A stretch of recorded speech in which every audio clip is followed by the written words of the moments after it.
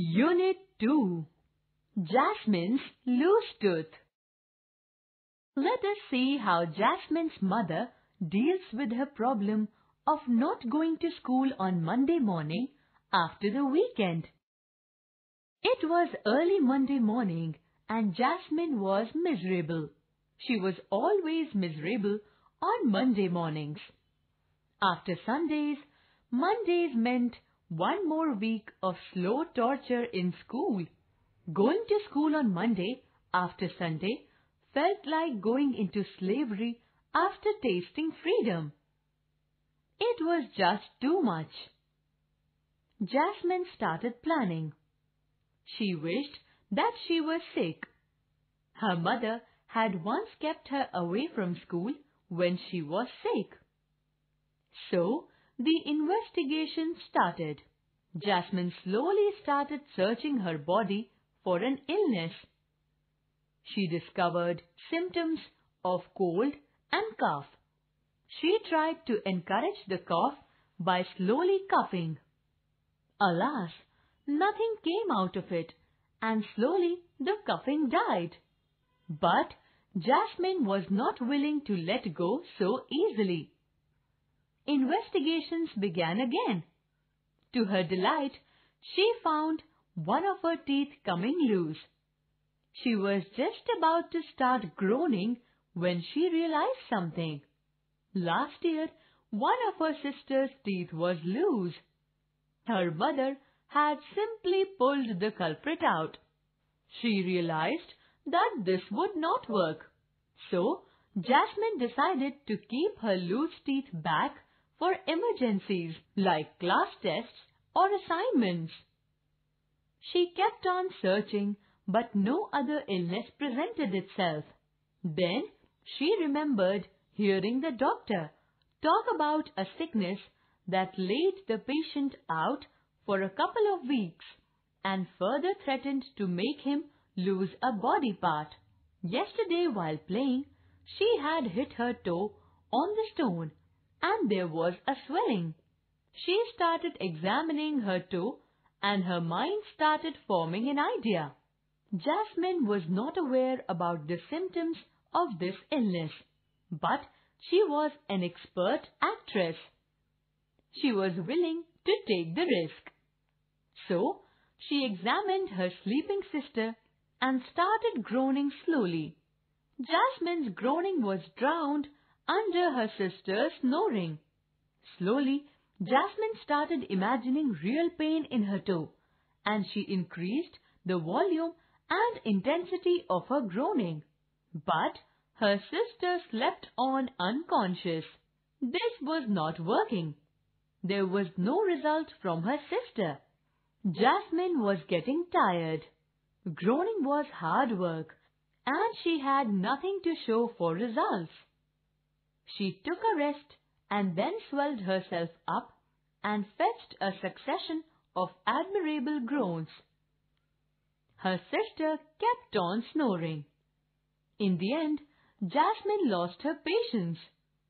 She said, "Ruby, Ruby," and shook her head. This produced results and Jasmine started her groans again. Ruby woke up slowly. She yawned and stretched herself. She started staring at Jasmine. Jasmine went on groaning. Ruby said, Jazz, are you okay?" There was no response. "Jazz, what is wrong with you?" Ruby helpfully shook Jasmine. Jasmine moaned out, "Please stop. Do not shake me." "What is wrong, Jazz? I will call Ma," said Ruby. "No, do not disturb her. It is nothing. It is okay now. Do not call anyone." "But I must. Please do not groan so, Jazz. It is painful to listen. How long have you been in pain?" Here, Ruby once again tried to examine Jasmine. "Hours and hours, Ruby. Stop. Do not touch me. You will kill me." "You should have woken me up sooner. Please stop, Jazz. What is wrong? Are you hurt?" I forgive you for everything, Ruby. I forgive you for hurting me. Please take care of my things when I'm gone. Always remember your little sister. You are not dying, Jazz, are you? I forgive everyone.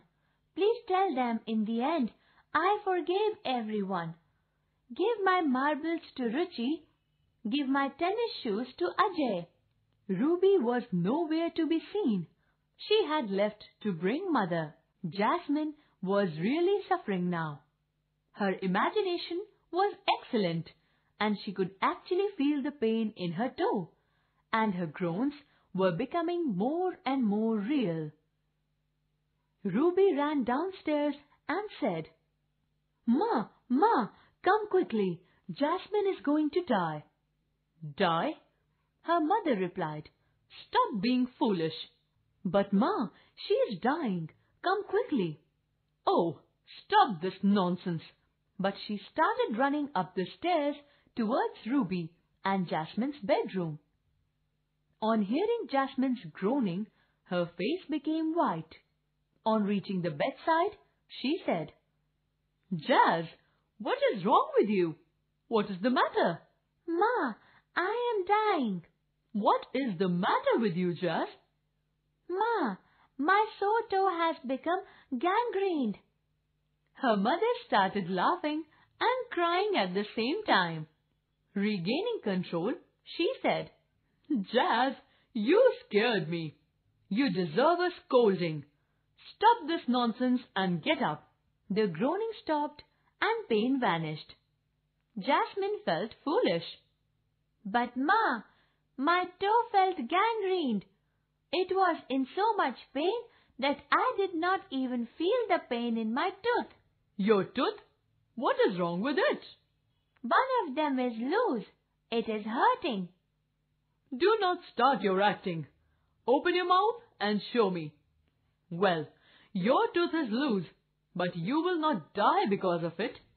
Ruby, go down in the kitchen and get me a piece of thread and mastic." Please, Ma, do not pull out my tooth. There is no pain in my tooth. I do not even want to stay home from school. I will not make any more excuses. "So, all of this was because you did not want to go to school."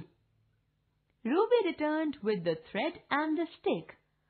Jasmine's mother tied one end of the thread fast to Jasmine's tooth with a loop and tied the other to the bedpost. Then she took the stick and suddenly brought it near Jasmine's head. The tooth was left dangling by the bedpost. Words and meanings.